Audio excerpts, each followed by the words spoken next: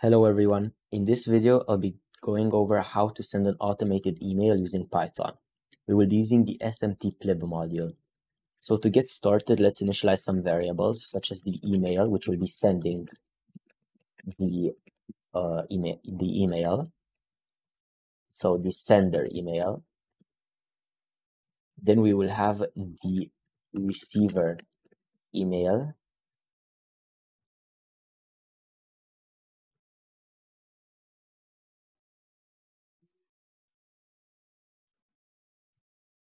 And now we will have the actual message. So first we can have the subject of the email. And now we will have the actual message. So input message.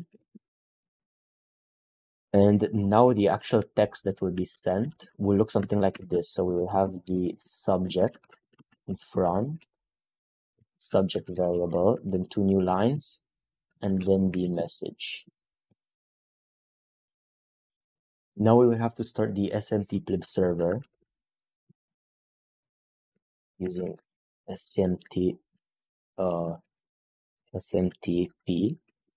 Here we will have smtp.gmail.com and the port of 587.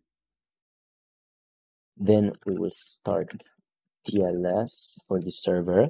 And now we log in to the server using the sender email. So the email.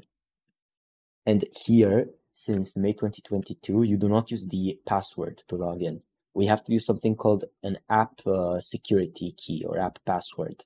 To find this app password for your email account, you can go to Google to the app password section. To find it, you can just search on Google app passwords, and this one is it.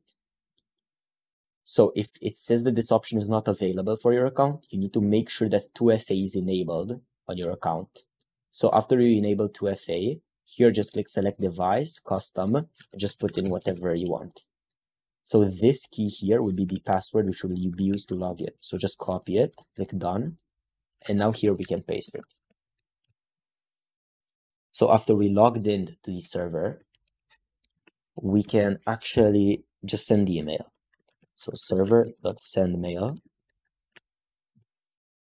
to the so the email will send it to the receiver.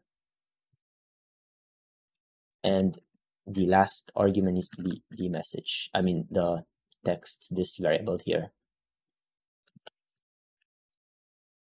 So now that this is done, we can just put a nice print statement. Email has been sent to receiver email. And this should be it.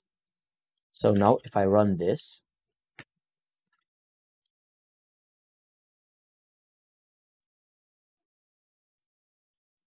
the sender email will be will be this email account which I have here.